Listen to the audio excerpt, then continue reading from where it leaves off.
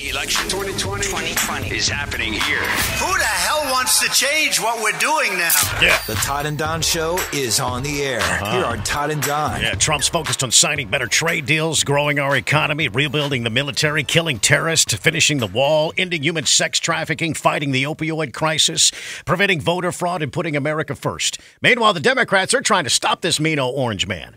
Jump in here at 512-836-0590. Toll free 877-590-5525. If you have a 401k, if you have mutual funds, whatever, they've never been as full as they are right now. Enjoy yourself. Times are good in this country. Right. Stop looking for the bad stuff in this world and enjoy the great times that America has presented to you.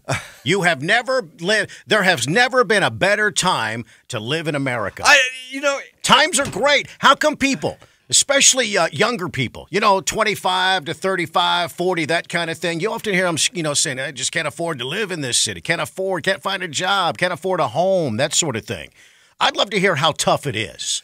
You know what I mean? We talk about the affordability crisis and trying to find that first buyer, that first-time buyer's home, that sort of thing. It's hard in this town. Yeah, hard in the core of the city. Core. But not hard in this area. No, you got a lot of choices. If you're having a tough time making ends meet right now, if you're unemployed, you got no excuse. Right.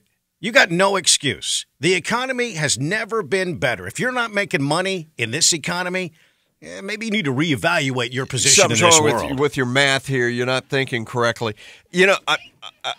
Anytime I hear, and it's usually with some kind of a celebrity on the left, makes some reference to, in times like these, in a crisis time like this in our country, but they never get specific about what they're talking about. Yeah, because I would like to know exactly specifically what in the hell you are talking about. What is the crisis in this country right now? I'll sit back and wait for your answer. I think what you're saying is we should open up the phones as Todd and Don solve your problems. Oh, I'd be glad to. Whatever the problem is. I'd be glad to. If you can explain to me what the problem is. Sure. You may be looking to buy a house. You may be looking to find a job. You may be looking to get married. Whatever it is, wherever you are in life. Right. If you got a problem, we're here to help you. When I hear the state of things right now in this country, but they never go any further than that. It's like, please, explain. And please call us. You keep focused on that negativity, that's what it'll bring to your world. But I would like to help you if you can explain to me what the issue is in a way that I can understand it. Oh, that mean old man, he's taking away trans rights. He's taking away women's rights. Right. He's taking away minority rights. Right. No, he's not. Name one thing he's taken from you. Right. Name one thing he is stopping you from doing in this world. Name one thing that he is stopping you from doing this world. Please. And by the way, he's trying to enforce the laws when it comes to border security. I know that's a big issue for a lot of people out in Hollywood when they make this reference to in the state of things right now. You mean where he's trying to enforce the law? Yeah. Okay. They think he's trying to cook babies like little baked potatoes wrapped in tinfoil blankets in a cage. Well, he might be. I have no idea. I have no idea what he does away from work. 512-836-0590. Austin Mayor Steve Adler. He is looking for $1 billion from the state of Texas to solve the homeless crisis. $1 billion? That's what I said.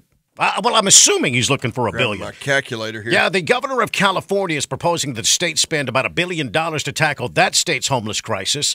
That move has Austin Mayor Steve Adler a little jealous.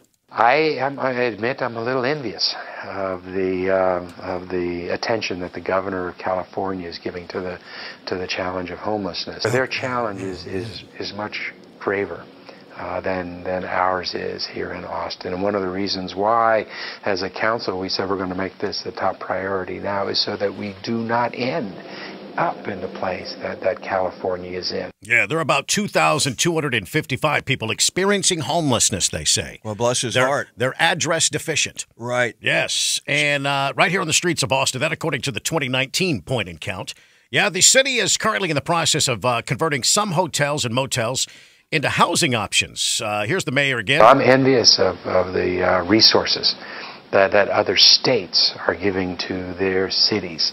I wish our state was more engaged in helping with housing, with rental assistance, and helping to provide permanent supportive housing. This is a challenge that didn't happen overnight. It's not going to get solved overnight, but there's a lot of work that's being done. Man, he's Mr. Sleepy. Well, there, and bless his heart. Bless his heart, because he sounds nobody's like helping him. He sounded so sleepy. He sounded like he slept under a bridge. Yeah, it's like, Mayor, if you have a little more energy, we might be listening a little bit more closely.